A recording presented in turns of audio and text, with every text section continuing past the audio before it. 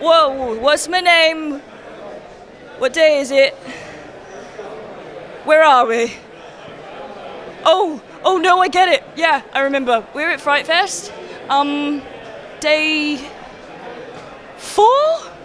I'm not actually allowed to tell you too much because I think it would give too much away. Actually, it's quite hard to categorise it, isn't it? It's like David Cronenberg meets Mike Lee meets Carpenter meets other things. It's taking Christmas, like your arguments with a family that people always have, to that extreme level. We try and leave to go back home for Christmas, but we can't get out because the house is encased in a weird black material. And then the TV starts to throw up a message that says, stay indoors, wait for further instructions, a creepy message, like a green eye-like message. People are getting what it's about, that it's religious indoctrination, media indoctrination, fake news. Whenever you come here, you just get to see the passion that's behind the genre, and I just think it's really nice to see. I was fortunate enough to do the premiere in New York last week, and this is 10 times bigger than that, which is mad. I've not been to FrightFest before, so this is lovely. I love all the strange people dressed up everywhere. I really love seeing all of the people who actually get dressed up as characters.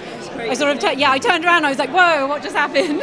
Crazy people wandering around, like dressed up as people from Saw. He's looking at me now. I'm like, When I'm explaining why Bodied is in FrightFest, it's a difficult one because it's probably the least genre picture we've ever shown. Well, on a certain level, Bodied is a horror film. Right. It kind of is, yeah. It shocks you and horrifies you without anything physical happening on screen. Yeah. And that was actually the intent of the movie. I really wanted to see if I could horrify people by bringing them in, making them laugh, getting them comfortable, and then suddenly sucker punch you. I mean, I'm showing this at a horror film festival, and it's a battle rap comedy satire about free speech. It's a home invasion thriller about two couples who go on a romantic getaway that turns out to be not so romantic. It is an interesting, intense film. It was fun to make. This film especially was like a giant dig into horror and giallo and the history of home invasion and contained thrillers that are in one location. Nice. So I watched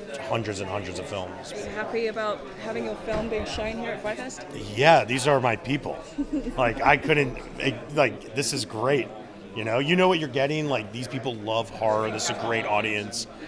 I would be an audience here as well. So it's like, kind of feels very homely. I feel very at home. The Man Who Killed Hitler and Then the Bigfoot.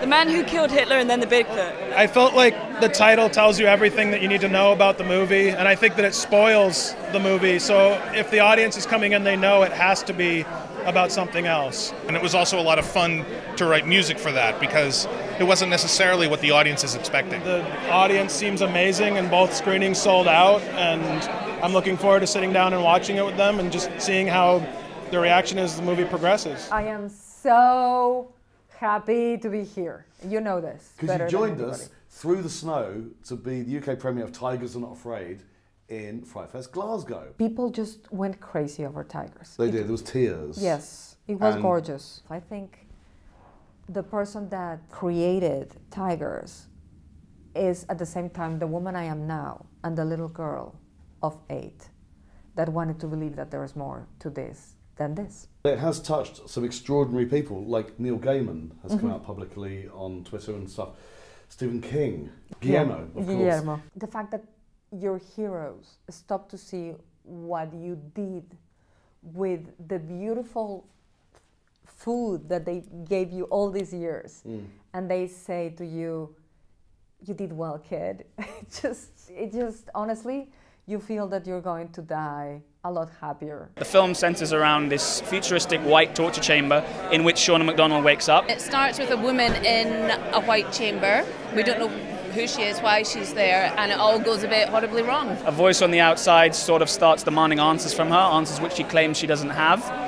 So he starts using the gruesome high-tech functionality of the chamber to torture her for these answers. We are experimenting on human beings to see what they can survive, what human tolerance level is. And Candice is one of the two people that we experiment on. And the pain threshold people can have when under these drugs. It sounds really brutal. It's pretty brutal, you know. It goes to some dark places, but you know that's why we're at FrightFest.